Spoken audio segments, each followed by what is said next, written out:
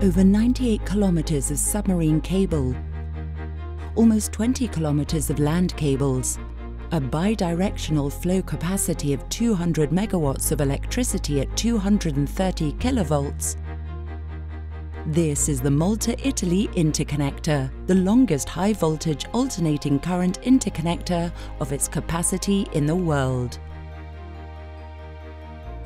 In 2010, Malta contracts Norwegian company Nexans to manufacture and lay the submarine interconnector and oversee all related works on land at Martab in Malta and at Ragusa on the Italian island of Sicily.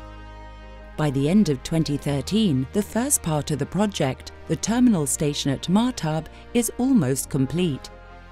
This station includes gas-insulated switchgear, shunt reactors, transformers and other equipment to monitor and control the electricity transferred through the submarine cable before it is distributed to the Maltese grid. The most crucial parts of the work connecting Malta to the European grid are carried out during 2014. Nexans uses its specialized cable-laying vessel, the Nexans Skagerrak, to bring the submarine cable from its manufacturing facility in Halden, Norway, to the Mediterranean Sea in 2 batches. The submarine cable is pulled to land through a microtunnel at Islet Marcu Bay, 1 kilometer away from the Martab terminal station, and installed in a reinforced concrete culvert. Within a few months, the submarine cable is laid and buried in the seabed between the 2 islands. Malta makes sure that this process does not disrupt the Mediterranean marine environment, and special measures are in place to safeguard the endemic Posidonia oceanica, a protected seagrass species that grows in this area.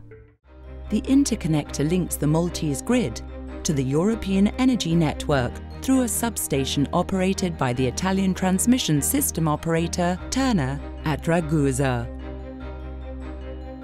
Here, Malta's station includes outdoor air-insulated switchgear, shunt reactors and equipment for the protection and control of the connection to the Italian grid.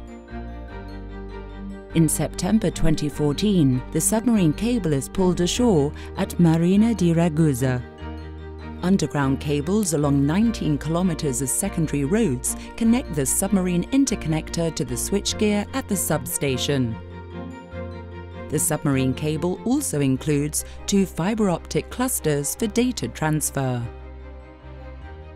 In January 2015, all systems are ready and final testing begins.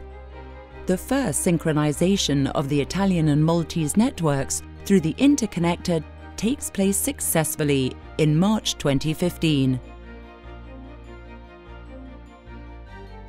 The Malta-Italy interconnector is not only a first for Malta, but also an important technological step forward in the development of this kind of electricity interconnection around the world.